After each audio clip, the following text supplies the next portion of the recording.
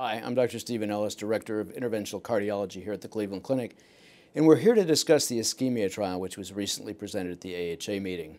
For those of you that need a reminder about what this study was all about, it is a large-scale study of over 5,000 patients who had stable angina, generally relatively mild stable angina, and an abnormal stress test randomized to optimal medical therapy or optimal medical therapy plus revascularization, generally in the form of PCI, but about a quarter of the patients who were randomized to revascularization had bypass surgery. To get into the details of who these patients are, again, they had to have a positive stress test, although it's important to understand that a quarter of them just had an exercise ECG-based stress test.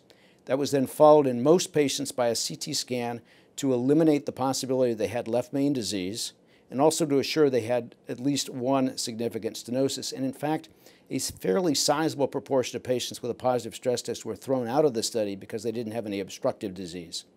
In any event, those patients went on to be randomized to optimal medical therapy or optimal medical therapy plus revascularization with a follow-up of about 3 years. And the principal endpoint, if you remember, is a composite of death, MI, unplanned revascularization, and hospitalization for cardiac disease as well as cardiac arrest. The secondary endpoint included the subcomponents of that and measures of quality of life. It's important to understand, I think, that the primary endpoint was the harder endpoint, but the important endpoint of angina and quality of life was a secondary endpoint. So who are these patients? Again, a little over 5,000 patients were randomized. 3/4 of the patients were men. 2/3 of the patients were Caucasian. And if you remember, largely the remainder of the patients were from Asia because the study was recruiting slowly and they moved to China to finish off the recruitment. 40% of the patients were diabetic. 20% of the patients had a prior myocardial infarction. And the severity of angina was generally pretty mild. So this was measured by the Seattle Angina Questionnaire, or SAC study, or SAC questionnaire. Most of the patients had angina on a monthly basis, a few times a month. Some patients had it weekly. A few patients hadn't had angina in months. So that's important to understand. Now, how were the patients treated? So the patients randomized to revascularization, 96% of them had cardiac catheterization, and 80% of them had revascularization over the course of the study, most of them early. 3/4 were done with PCI, a quarter with bypass surgery. Importantly, over the course of time, there was some crossover. So about 28% of the patients randomized to just optimal medical therapy got a cath during the course of the study, and 23% of these patients actually got revascularized. As far as the study endpoint went, the overall study was negative. That is to say, there was no difference in the hard endpoints.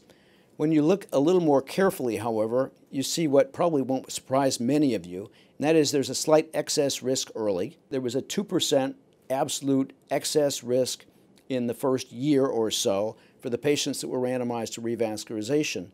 But the curves crossed at about 2 years, and by an average 4-year follow-up, the primary endpoint was seen in 15.5% of the patients randomized to optimal medical therapy and 13.3% of those randomized to optimal medical therapy plus revascularization. That difference is not statistically significant, but it's notable, and you have to ask the question, if you followed these patients for a longer period of time, what might have happened? So that was the primary endpoint. The secondary endpoint was that of quality of life, as I mentioned, and the bottom line is for patients who are reasonably symptomatic, for those patients that had a SAC score of 80 or more, 80 or less, they derived a benefit from revascularization. And not surprisingly, if the patients had very little symptoms, they didn't. So that the take-home messages here are principally that for a patient who qualifies, so stable angina, no left main disease, that there's no compelling need to move on to revascularization unless the symptoms are lifestyle limiting. But if the symptoms are lifestyle limiting and you choose to go to revascularization, there's not an excess price to pay. In fact, there may even be a late benefit. There's some other findings. I think this study shows merit for CT angiography. This calls into question the merits of stress testing, with the caveat that a fairly large proportion of these patients did not have imaging with their stress testing. And there are a lot of unanswered questions that will need to come out over the next few months, hopefully, to help drill down on that issue. as well as the issue of, did the patients with PCI and CABG, did they do differently? Maybe the benefit was principally with bypass surgery and not angioplasty, vice versa. So there's some unanswered questions. But the bottom line is, if a patient with stable angina should get revascularization if the symptoms are lifestyle limiting. If they don't have much in the way of symptoms, even if they have ischemia, optimal medical therapy alone is quite fine. Thank you.